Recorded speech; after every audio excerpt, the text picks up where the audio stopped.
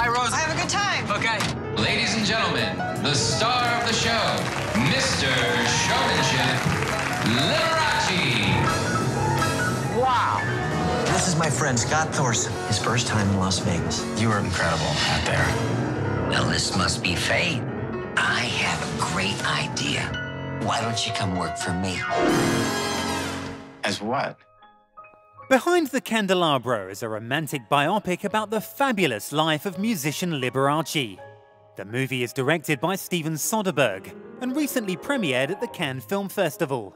It stars Michael Douglas as Liberace and Matt Damon as his young lover. We never say his age. I mean, Scott was actually 18, you know, and possibly even younger. But we never say that just because that would be distracting. I'm 42. I mean, everybody knows I'm not even close to 18 or 28 for that matter. I need a companion, a bodyguard, someone I can talk to. Say yes, Scott. Mr. Thorson, please expecting you. I call this palatial kitsch. Wow. Your happiness means everything to me, Scott. You make me feel so young. Such a loving man. Is this the kind of life you want for yourself? My eyes were open, Rose. I promise. This is the first film Michael Douglas has made in some time due to his throat cancer. Talking about everything at a recent press conference at the Cannes Film Festival, the Oscar-winning actor became very emotional. And so, for me, this has an... sorry.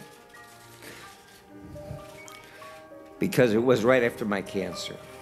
And this beautiful gift, you know, was handed to me. And I'm eternally grateful to Steven and Matt and Jerry and everybody for waiting for me.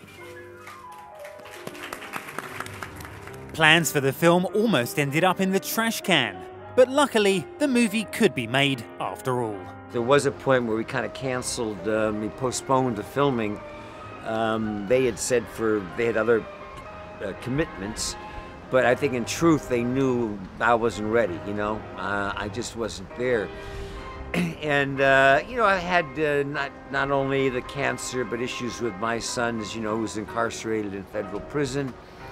And so, you know, to have this gift handed to you, this wonderful part, one of the best parts of my life with a great director and people I like, really meant a lot. I want to be everything to you, Scott. Father, brother, lover, best friend. I'll do whatever you want. Jack, I want to talk to you about doing some surgery on Scott. I want you to make Scott look like this.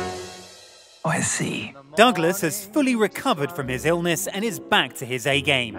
Hopefully, fans can look forward to many more impressive performances from the 68-year-old star. I'm busier than I've ever been through. I'm doing whatever I can, but I've got like 4 pictures. I got another picture called Last Vegas after this one that's turned out really well.